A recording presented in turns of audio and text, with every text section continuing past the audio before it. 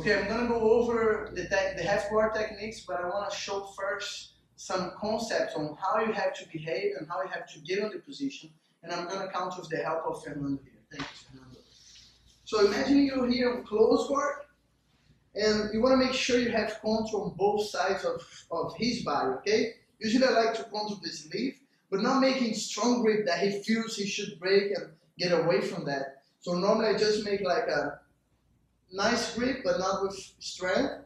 So when I start to move, I escape my hip out, and I bring my knee on that space here in between the space that his arm opens.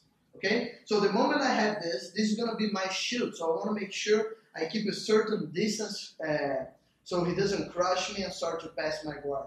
Now the second thing, I will start to put my foot on his hips, okay? That's if I want to keep a certain distance, and it might even be a way for you to get away from him and stuff like this.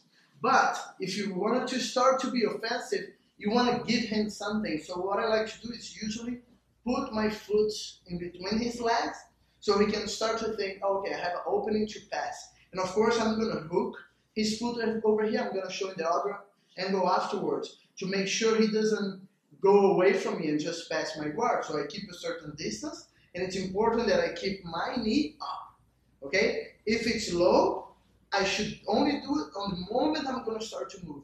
But for now, to keep it at safe distance, I should keep it up at the same way that I should keep this on his shoulder. Now, when should I hold his arm and when should I push it? The idea is this: if he's trying to stand up and get away from me, I'm keeping him close to me. If he's trying to crush me and put pressure, I'm making distance and putting him away from me. So that's the basic idea. It becomes very easy for you to remember, because if you do wrong, if you're doing this and he moves away from you, then you have nothing, okay? So go back a little bit. So basically you have this. Now, if he's trying to crush you like he was doing at first, coming this way, what you need to do is make the distance. And notice, I'm not doing strength to move him away. I'm not going to be able to do that if he's a stronger person than me. So what I have to do, what I like to do is to control the shoulder and put my elbow on top of my knee. Okay? Now, even if he's a stronger guy, he's not going to be choking himself. See how he has the strength to come here, but he cannot put his head down. And I'm not comfortable with him control my head either. So what I do is I swing it in, and if I need, look, he's strong, right? I cannot break, but I can move my upper body away. And now I reset and come back. So you should always, he's trying to put pressure, you come in, make distance. He hugs, you move it away, okay? So that's the first thing. Let's do the same with this angle here. I'm gonna put it from the beginning. I'm over here, I control, I escape it out, I bring it in. I'm keeping that distance. My foot's on the hip in case I wanna move it away. Now, if I want to start to be offensive, I put my foot in here. Remember I said, look at that hook here, remember? Keep it here, put the knee on the line of the hip, and then if he's trying to move away, I control him or control him. If he's trying to crush, it's the opposite.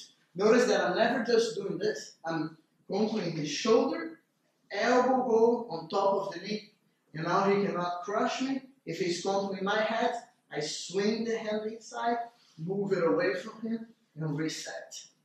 And if he's trying to shove my knee, I didn't mention this before, but that's also important, I have to make sure I block this. So the way I like to do is control and put my elbow over here.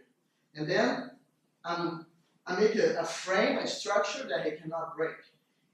If he's trying to crush, I go on top of the knee. If he's trying to put it down, I go on this side. So this basic idea of changing to here, it's what you should do to get a setup, okay? So that gives you a basic idea of how to start and how to behave there to be safe. And now I'm gonna go on the next one and start to show some techniques to actually get the sweep down.